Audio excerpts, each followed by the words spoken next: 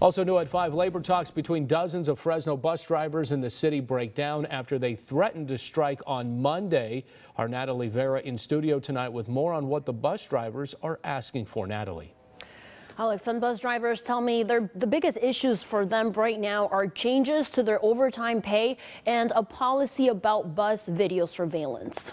Fresno city bus drivers say they are fed up with the city's contract negotiations. The leadership of ATU is recommending a rejection of the city's last, best, and final offer. They held a press conference announcing plans to strike on Monday unless the city comes back with a better proposal. Drivers are asking for a fair contract. You call us heroes and essential workers, but this is not how essential workers deserve to be treated. Around 250 employees would take part in Monday's strike.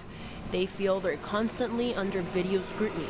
They're being asked to be on surveillance 24/7. What other career are asked to be under surveillance 24/7? Buses currently have cameras recording all day, and Mayor Jerry Dyer says their proposal actually limits how that video is watched. This contract that we are providing limits management's right to review the video to 30 minutes before a triggering event and 30 minutes after a triggering event. A triggering event could be an accident or a customer complaint, for example. The mayor says a third party can review additional video, explaining this is already possible without the proposed contract. That could be law enforcement if there's a crime that occurs.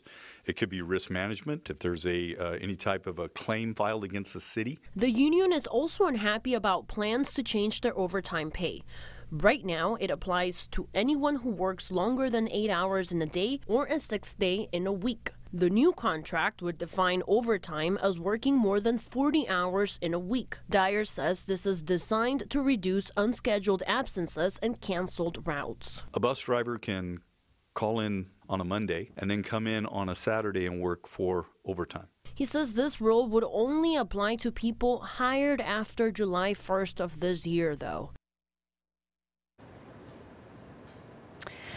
And council member Mike Carbasi sent a statement saying he stands with the transit union. It reads in part, quote, "While most of us are still sleeping, our drivers are out ensuring that residents are getting to work, school, doctor's appointments, anywhere they need to go."